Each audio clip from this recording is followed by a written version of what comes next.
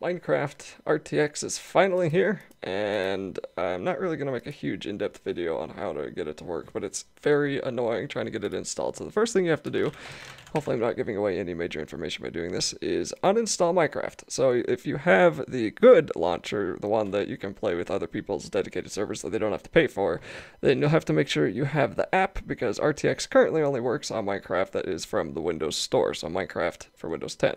So we got to uninstall it, and then we need to get to the Xbox Insider Hub, and you'll have to go to the Windows Store to install this.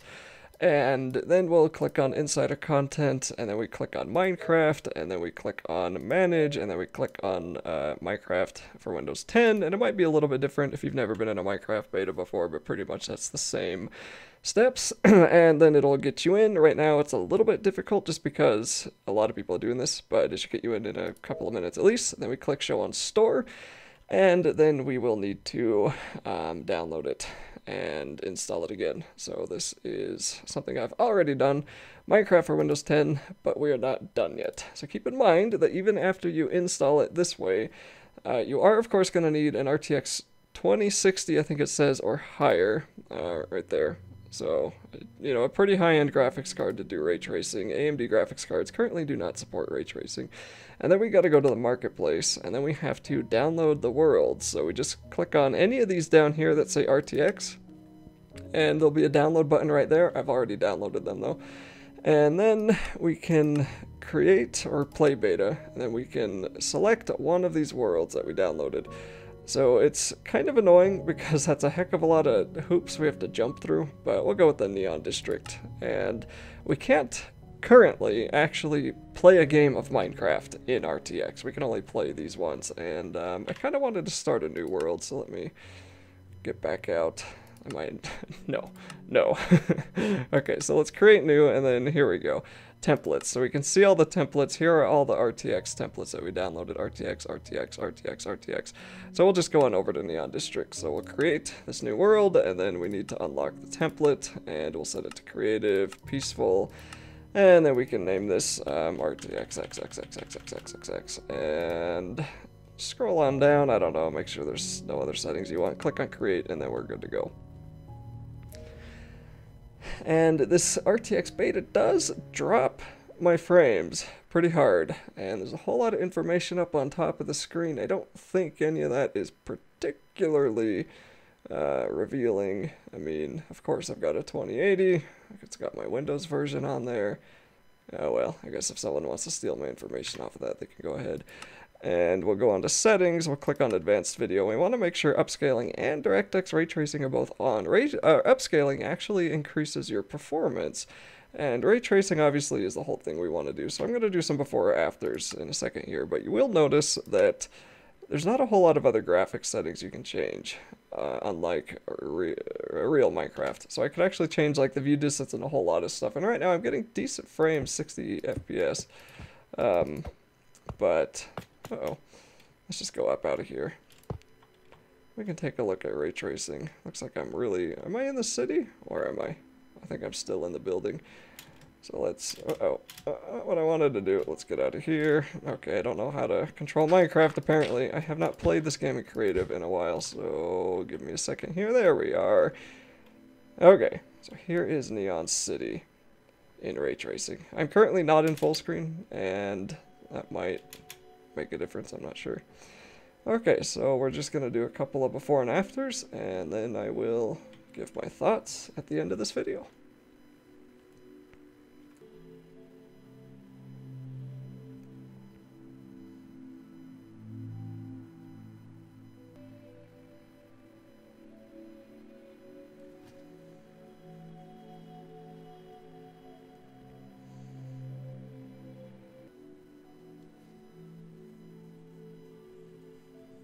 So, being a beta, we do often run into strange glitches like this, and this may well be my fault. I have an overclock on my GPU that is possibly causing lots of problems like this, so I'm assuming this game is going to crash soon, but this is what we get for playing in a beta, so let's see if we can do a before and after on this side.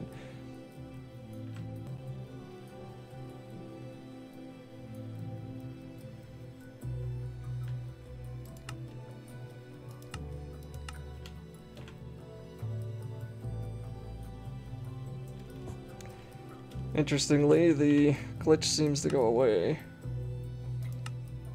when I turn ray tracing on. So that's not really cause for concern. This thing is literally brand new release for the public, so I'm expecting that glitch to happen. Oh, this is the water. I really like the water with ray tracing.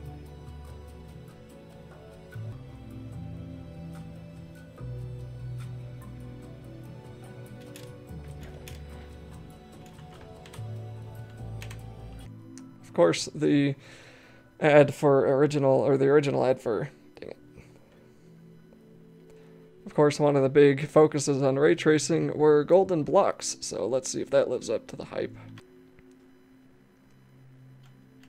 Gotta admit, they look pretty good.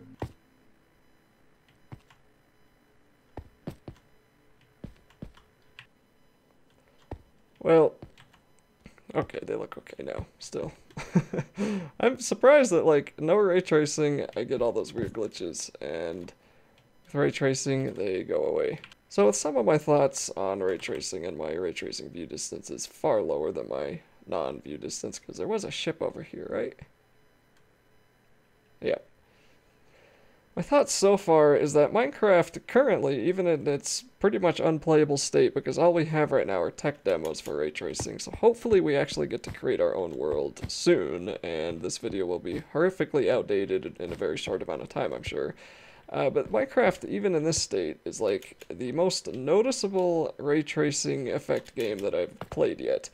When ray tracing came out, it was very hyped, but for like the first year, there was almost nothing that actually supported it. I think it was Tomb Raider and not Call of Duty, Battlefield and some other game, and the only game that you might play extensively there is Battlefield, but most people I knew who had Battlefield didn't turn on ray tracing because it created a ton of lag, and you don't want that in multiplayer.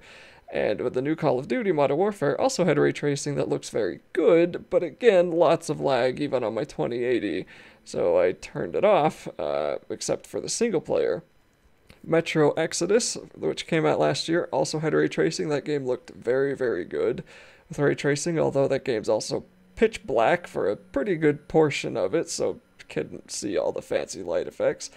And most games, I think, don't make as huge of a difference with ray tracing on or off. I don't think most people would notice. But I think Minecraft, so far anyway, is definitely the most strikingly different game with ray tracing on and ray tracing off. I mean, that is like, it's like I'm going from DOS games to brand new PlayStation 5 games. It's just amazing how much of a difference that makes. I mean, look at that. That is crazy. I wouldn't even have thought that those things are metallic. Whatever the heck these pieces are, I don't know. This is really cool. So I was a little bit disappointed with the Minecraft beta because it took them forever to come out with it. They announced last year it would come out early 2020. It is now April 16th, so, you know, if anyone ever says Q1 of a certain year, they usually mean the day before Q2, and they said early 2020, so they meant a quarter of the way through the year, basically. And we finally get a beta with a whole bunch of tech demo levels. I mean, I can technically play through these levels, but I wanted to start a new world in ray tracing, and I can't do that yet. So hopefully that update will come soon, and heck, as I'm saying this, maybe I'll be able to within the few hours of me even uploading this video, who knows. But the water, man, I'm just telling you, the water doesn't look so good here. Some of the other levels do a better job with the water, showing it off. I swear I was playing Subnautica on one of the worlds. And that's going to be it for this video on ray tracing with Minecraft, so it's still very primitive, still very beta, tons of fun, and I cannot wait for it to be a real thing.